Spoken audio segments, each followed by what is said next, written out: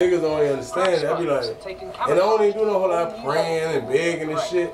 I spend most of my time producing. But I go to God and be like, look, man, you see what I'm doing, man. I ain't gotta spend no time begging. I spend my time doing. You know what I'm saying? That's the difference.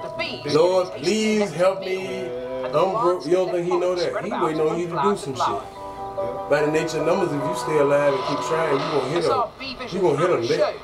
And it's going to look like it was sent from God, but it's just the nature of numbers. However, when you do for God, bro, my blessings don't come like, you know, every day I hit the number for 100,000. That shit might not happen but once or twice, every 2-3 years. And I might get 500 every day from somewhere I don't know what's coming from.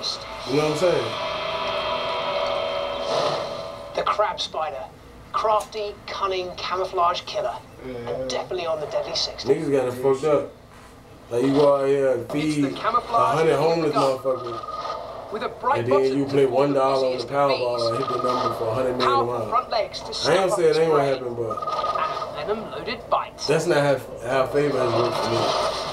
Nigga, it might be 3 years before I see a monster mega blessing. I mean, the extra blessing and the extra favor is waking up the next day having another chance.